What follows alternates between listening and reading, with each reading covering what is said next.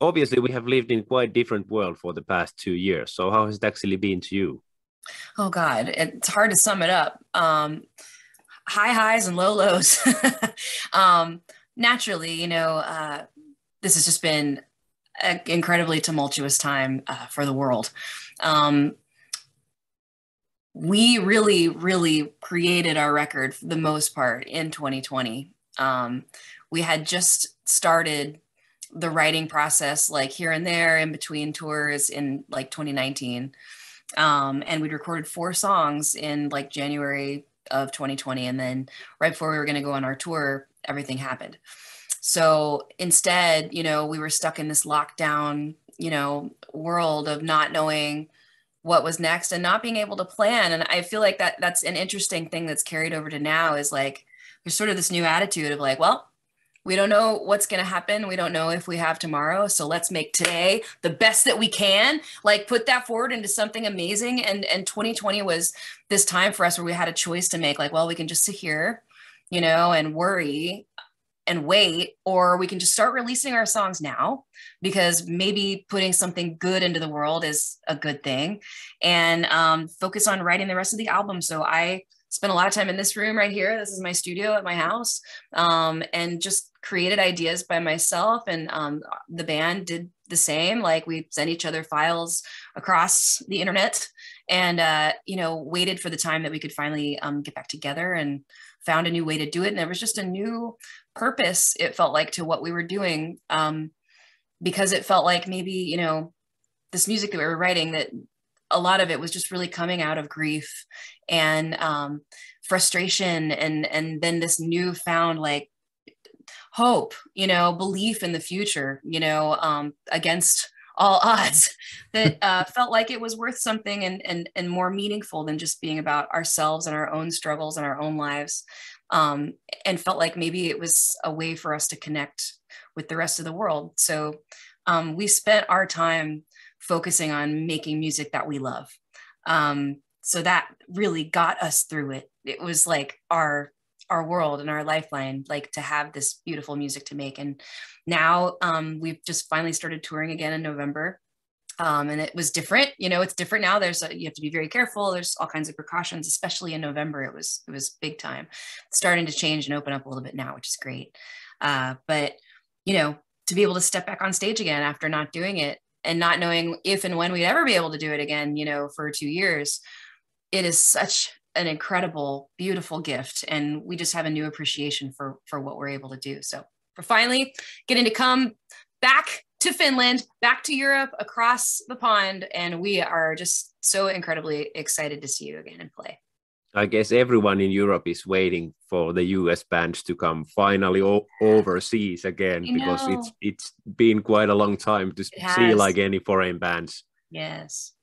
So speaking about the tour you did with Hailstorm, what kind of like overall experience it was? Obviously you were very excited about to play the shows, but what was like the rest of the life like, living in a bubble? And we're friends with Hailstorm, longtime friends. Lizzie and I are close friends, and it just felt really good to be going back out with people that we love to be with, because tour, the main focus for all of us, we're professionals. The main focus is about making an incredible show. And there's a lot of work and thought that goes into that. But the other part of it is who you're spending your time with, and what you get to do for the other 22 and a half hours of the day. Yep. So getting to be with each other, especially when, we were in a place of total lockdown, like no guest list, nobody backstage, no VIP, just total isolation from everything but us. Like, we're friends with our crew. We're friends with Hailstorm and their crew. So, we get to see each other a bit and then play our show and do our job and collaborate on stage. And then at the end of the night, listen to music together and have a few drinks and like have it feel like normal again, like in a really the first way that it had in so long. So it was an extremely positive experience. And we had a lot of really incredible female talent at the show, because we had 2 different openers across the tour. One was Plush. We're a brand new all-girl band. They're kick ass. Okay. And they're very young. And Lilith Czar, and she's amazing too. So just to get to have like, girl gangs hanging out together and like rocking the scene feels really good too.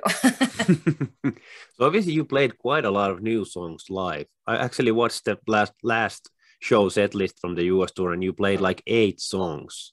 Yeah. So that's quite a lot I for a know. new album. Well, we think it's really good. Like, it's been a long time, and we have toured, in between the 2 albums. So we've really had a chance to play our other songs a lot, and it's wonderful. Like, but having all these new ones that are such a representation of us now, we wish we could play the whole entire album. But I don't have the voice to sing for long enough to do the whole entire album plus another album worth of songs. So it's tough. Now we got to make like tough choices, but we're planning on bringing, for the most part, that set list to Europe too, because we have a beautiful show that we just really want to share, but we'll change it up a little bit. But obviously, you, as I mentioned, you played quite a lot of new songs. So did it feel like very refreshing in a way also to bring all the new stuff to the set? Yes. In every way, yes. Like, we've played our other ones enough that's wonderful and it's comfortable and it feels good. And of course, like the hits, like it's great to get everybody singing all along. But this album means a lot to us, and to have so much fresh stuff to see how it works live. And like I said, when we came together, we were so excited to finally jam in a room together again. The songs are very much geared to a live show. Like, we were dreaming of that. So yeah, we can't help it. We got to play a lot of new songs. So obviously you will be coming to Finland in June, and you will be playing in June 19th at Nokia Arena, brand new Nokia Arena.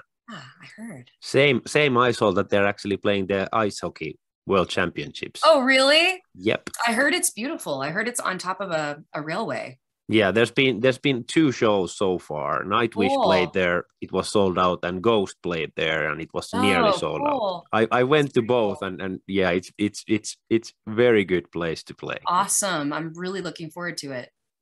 So last time actually you were in Finland, and we also met during an interview. You played at Rockfest Festival. Oh, okay, cool. 2017. So do you actually happen to have like any memories from your Where was that, in Helsinki, Rockfest? Right. I think it was Hyvinkää, but yeah, near Helsinki. Okay. Yeah, I mean, just that we were having a great time being on tour. I don't have like a big, giant, funny antidote for that, but we love our fans. We love our fans in Finland. It's always been a good time. It's fun to come up to that part of the world. It's a special treat for us. I think the same way that you talk about like looking forward to foreign bands, it's a special, exciting thing for us to get to go to another country and like experience your culture and taste your food and meet you and see what it's like, so yeah, just a beautiful time. We had a lovely time here last time. Yeah, looking forward to it. Have you ever experienced the so-called party boat from Sweden to Finland? Yes, of course. And I've done it the party way, and I've done it the stay in the garage and stay sleeping on the busway, even though you're not supposed to. I tend to these days kind of go for the stay on the bus underneath. Yeah, the older it's always you the get, middle of the worse night. the hangover also gets. So yes, it's not good to be on a boat when you're hungover. No, it isn't. You learn these lessons along the way. Yeah, and if you are like sort of easy to get seasick, then it's like double trouble. So oh yeah, yep, I know exactly what you're talking about. Mm-hmm. So my time is shortly running out with you, so it was a pleasure once again to catch with you, and I really hope to catch you in June in Finland. Anything you want to say as Please last do. words to all the Finnish fans? Thank you for waiting. We love you, and we are so excited to come and play our new show for you. I can't wait. I do hope to see you there. Be there. Looking forward to that. Come see me. Okay. All right. Sounds good. Hey, thanks, Amy, a lot for the chat. Thank you. Take care. Try to stay healthy, and let's see you in June. You too. See you then. Yeah. Take care. Bye.